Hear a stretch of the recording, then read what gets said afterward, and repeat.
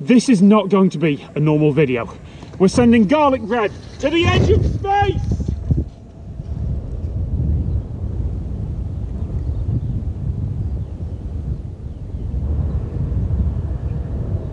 Loads of people have launched loads of objects on balloons, usually as publicity stunts, but despite a lot of breathless press releases, those objects haven't been launched into space.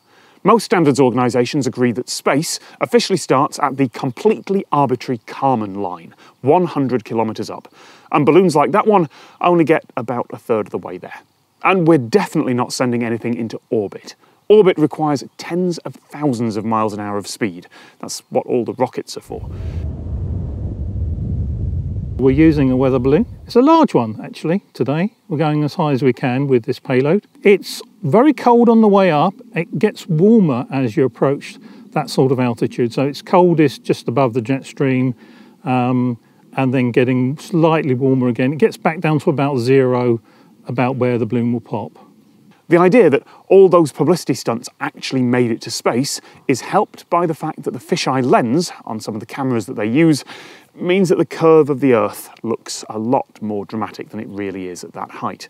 Now, we're using cameras that correct for that, so what you'll see on screen is more or less what you'd see up there. So we're not saying space, we're saying the edge of space, which is basically just a marketing term, but the atmosphere is so thin up there, about 1% of the pressure at ground level, that it's close enough. Why garlic bread? Because it's delicious, and because someone already sent pizza up in a balloon a few years ago.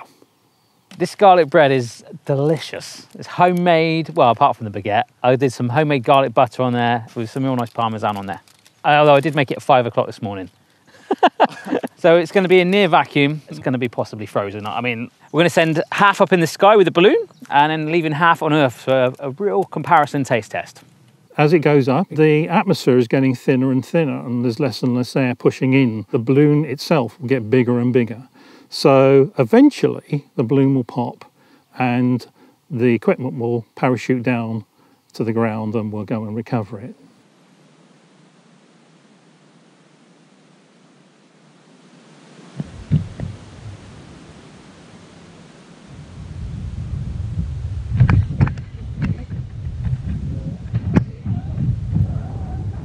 We normally predict the landing spot to within about 5 miles when we launch the balloon. We're tracking the balloon using some radio trackers.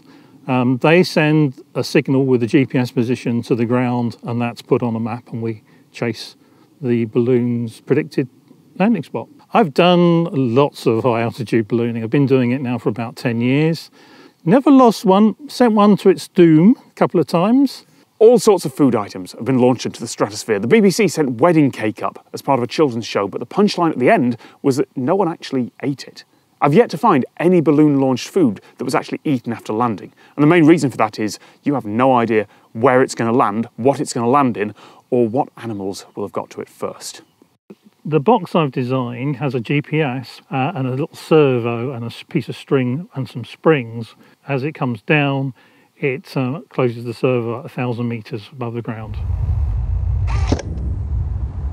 So now we have to get in our cars and go chasing the payload. It's just coming to land somewhere about half a mile ahead, so Barry, keep your eyes on the sky. I've got to keep my eyes on the road. You reckon I'm okay to park here? Let's go.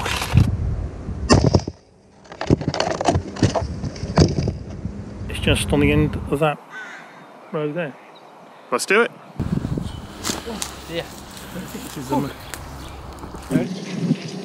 Well, it's only got 2 cameras, I suppose. Yay! I think they're still running. Oh, there we go. Lift it up. Ooh. Oh, yes. Yeah. All right, so this is your original. Yeah, yeah. That's really good. Not bad, right? Space bread. Is it cold? It's not that much. Oh no, that tore completely differently. So that one ripped. That one went. This one went click. It's definitely got an icy middle. Wow. I don't know. I mean, that has been frozen. That's been frozen in the stratosphere. You sort of see the colour of the middle of It's whiter, isn't it? This went to the stratosphere and I'm eating it. Sort of. Thank you very much to Steve Randall from Random Aerospace and to Barry Lewis from My Virgin Kitchen. I don't actually know what I did on this. I'm basically DJ Khaled at this point. Yeah. Yeah. DJ Garlic. No, that didn't work. Let's say garlic bread. We're done. We're good. Sorry. Thank you, folks.